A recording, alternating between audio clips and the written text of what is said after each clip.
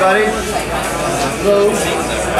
For the past few years, I've been working with UBM Tech, who runs GDC and the IGF Independent Games Festival.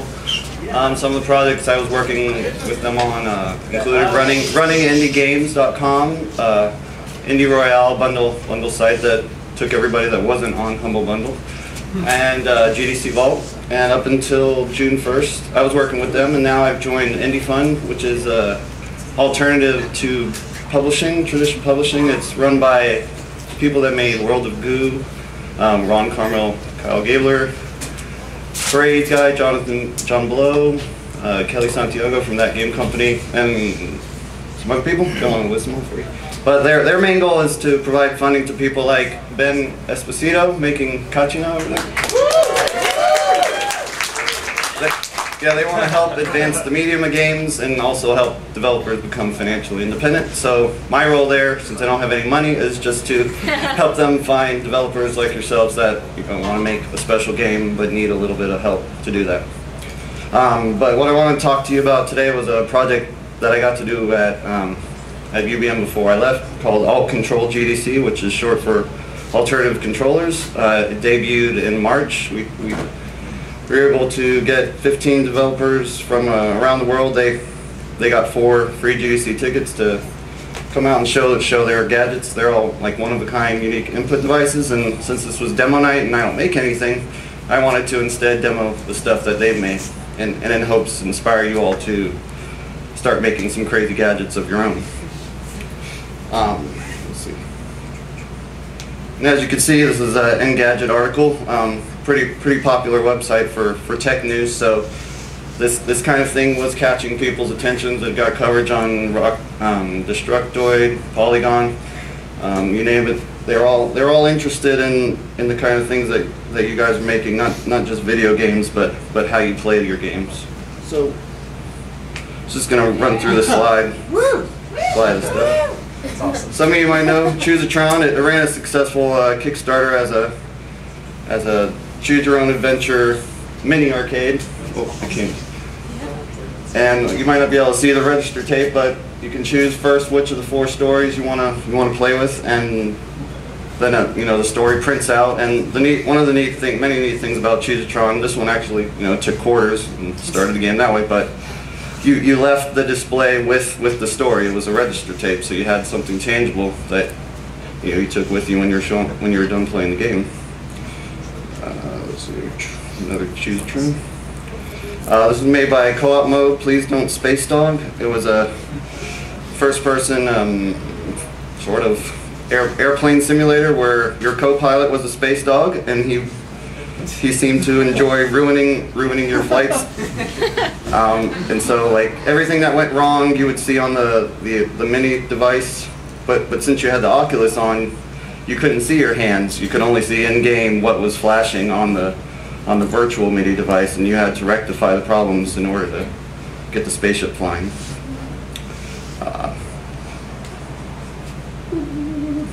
This was Slapfest. There are 2 big, I don't know what they're called, sandwall buttons, but they're on poppin' music. On each side, where each player would be slapping the blue button to fill up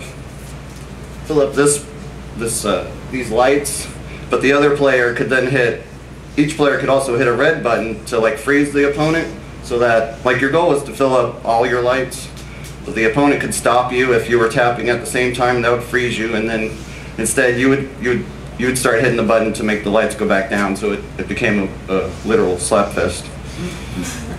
Slapfest. There's a better picture of this.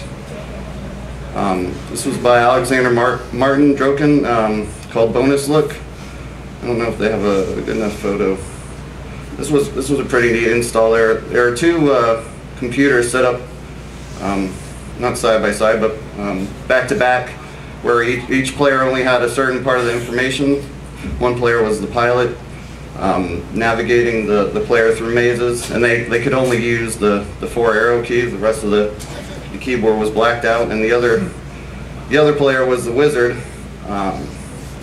telling the player, based on these cryptic instructions, where to go, or rather, not telling the player where to go, but sorry, the player that was the pilot would relay information like there'd be a word on the screen, and the player would then have to figure out, oh, I have to press the letter Q in order to make a door open. And so like everybody, the two players had to communicate back and forth in order to get through the maze. Ooh. Another Alexander Martin device was called Analog Defender. It's this rather elaborate scheme of like a glitchy, what do I call it? What's that game called? Space Invaders, there you go. And that's why it's kind of like Space Invaders. Analog Defender, where what did you threw off power switches, you do bombs. There was all sorts of crazy knobs and gadgets that had you affecting the game and creating all sorts of glitches. That was the kill switch. If it was just too much for you, just blow up everything. Pretty beautiful. And I don't know how they got it through the airport, because this wasn't a suitcase, and it's kind of suspicious. And that's the game there. GDC will give you a waiver if you're an international person showing off the game, but they won't help you get through customs. So, RGB briefcase was an interesting unlock the briefcase game where you put on headphones and you'd have to listen to a tone and then try to figure out what buttons corresponded with the tone. There are 3 levels of the puzzle, and only on the last day some music master student figured out what that was, and it opened up and they found all the candy inside. Lucky Frames, Rolf Pilar was a caterpillar sim. People got on the ground and rolled in little caterpillar bags and looked up at a screen above them. They were head to tail caterpillars, eating apples and eating each other. As one of you would grow, if you ate the rear of the other, you would instead grow. Whoever was the largest at the end won. Hopefully you can see those pretty well. This was 7 of what would be a dozen sliders. A one-directional input device where it was just a slider going left to right, and this gentleman, Robin Baumgarten, actually made a suite of games. Even though he made the controllers, he made the suite of games on the train jam that went from Chicago to GDC. All sorts of pretty cool stuff, and they even they're even automated, so I caught people's attention too.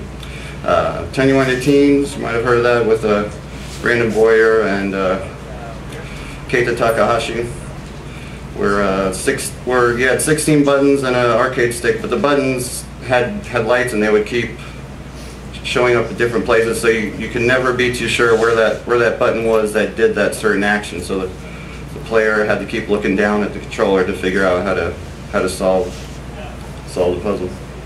I think I'm probably running on a 5-minute time. Anyways, there's tons of gadgets, and I'm sure there's tons more things that you guys start thinking about making, just in case it comes back next March. I can't say for sure if it is, because GDC and all that, but hopefully now you know that there's this big place, and there's a big audience for making all sorts of weird controllers. So thanks for your time.